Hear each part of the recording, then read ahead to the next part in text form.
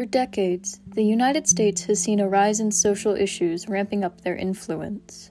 This was exaggerated by the pandemic as it gave way to more research and activism toward government systems, and 2022 was no exception. When the people feel like they aren't heard, they will do whatever it takes to be listened to in any way they can.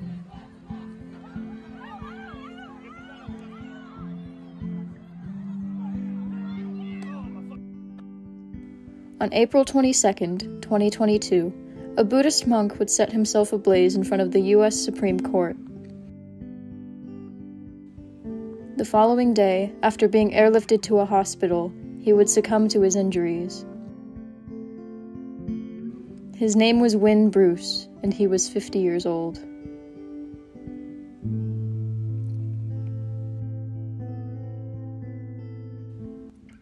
To a random passerby, this would seem like the type of decision someone with serious mental health issues would take part in.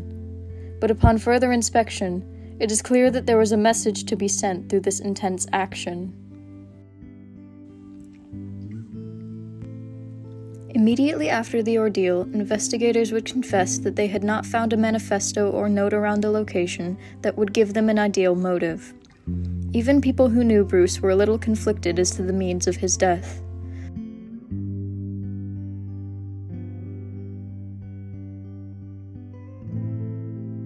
A friend of Bruce, named Kriti Kanko, said on Twitter that the decision was a fearless act of compassion.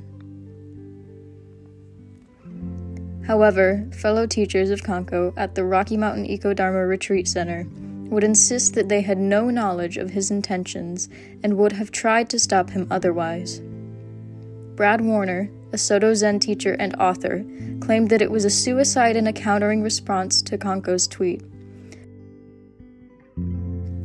But Bruce's father himself stated, "I agree with the belief that this was a fearless act of compassion about his concern for the environment. And this can further be proven as the phenomenon isn't a random write-off in the history books." On June 11, 1963, a Vietnamese monk named Quang Duc set himself alight in the busy streets of what was then known as Saigon, now Ho Chi Minh City. More than 300 other monks and nuns marched down the street in order to participate in the ceremony. He was wearing a saffron robe and sat in the lotus position on a cushion. 2 other monks doused him in gasoline, where afterward Quang Duc would strike a match and light himself on fire. To be burned alive is an extremely painful experience. When a body warms up from the heat, the fat beneath the skin dissolves and causes flaking. Smoke and lack of air can cause asphyxiation, heated gases harm the respiratory tract, and major organs, which are made up of muscle and fat, will burn. Blindness can be caused by the pain of the fire, as well as hearing loss from hearing the burning flesh hitting the walls of the skull. There are many methods as to how fire can kill you and how violent, and in this particular situation, it seems as though he was choosing all of the above, thus marking the deliberacy of the act. A journalist who was present at the time of the burning stated, "Flames were coming from a human being. His body was slowly withering and shriveling up, his head blackening and charring. In the air was the smell of burning flesh. Human beings burn surprisingly quickly. Behind me I could hear the sobbing of the Vietnamese who were now gathering. I was too shocked to cry, too confused to take notes or ask questions, too bewildered even to think. As he burned, he never moved a muscle, never uttered a sound, his outward composure in sharp contrast to the wailing people around him." After the fire was out, the monks placed him in a coffin and carried him off. Quang Duc's protest was against the persecution of Buddhists from the South Vietnamese government. At the time, it was run by Catholic President Ngo Dinh Diem, whose discriminatory policies consisted of a ban on flying the Buddhist flag, unfair detentions, and general second-hand treatment of Buddhists in relation to the Catholics. 7 other monks would follow in his steps, but seemingly to no avail, as Diem was not hastened because of it. Jumping back to 2022, Bruce's portrayal of this practice shows striking similarities. People reported that he did not move, and the fire raged for 60 seconds until it had been extinguished. A bystander claimed that the only sound they heard was of a passerby screaming about the man on fire. He was sitting upright on the marble plaza with his legs stretched out in front of him. To a casual observer, this would seem like a completely random occurrence, but with using the evidence and lining it up, it is clear that he was protesting climate change. The day in which he chose to perform this harrowing act is completely deliberate, as April 22nd is Earth Day and marks the birth of the modern environmental movement in 1970. This also aligns with the method used, as lighting oneself on fire and being silent about it is a great parallel to the philosophy of climate activists comparing societal feelings toward the concept of climate change. Further supporting this is the fact that earlier that year, climate activist and scientist Peter Kalmus locked himself to a JP Morgan bank in protest to carbon emissions and fossil fuels. They're not being listened to. I am willing to take a risk for this gorgeous planet, for my sons.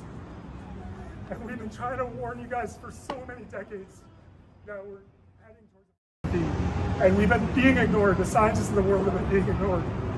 And it's gotta stop. We're gonna lose everything. And we're not joking. We're not lying. We're not exaggerating. This is so bad, everyone, that we're willing to take this risk, and more scientists and more people are gonna start joining us. This is for all of the kids of the world, all of the young people, all of the future people. This is so much bigger than any of us.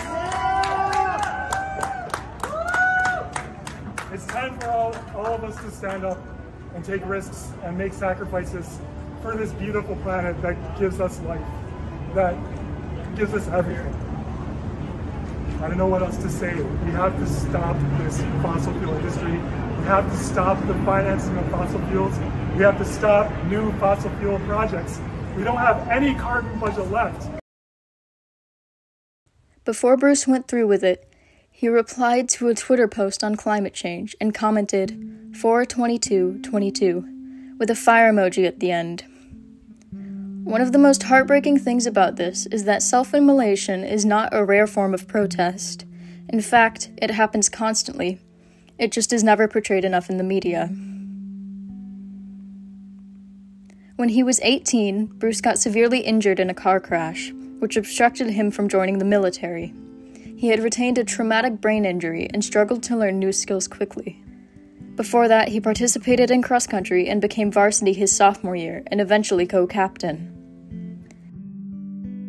He had a love for nature and became involved in a science club in high school.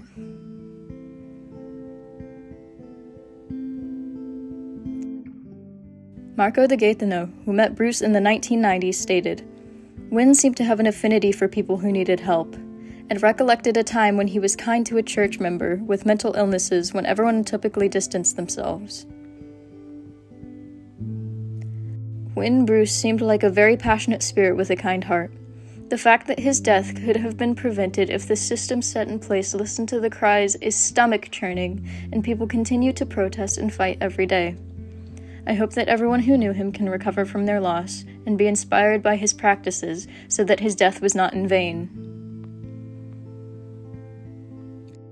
Climate change is a very real issue, and as more protests are popping up around the world, it is very easy to get carried away with criticizing certain tactics that activists may use to get their point across.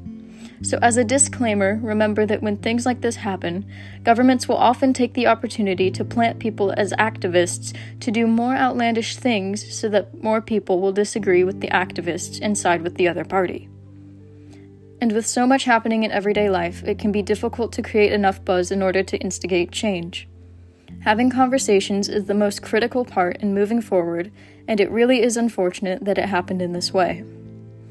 I will leave a link to Kalmus's website and to other climate sites for donations.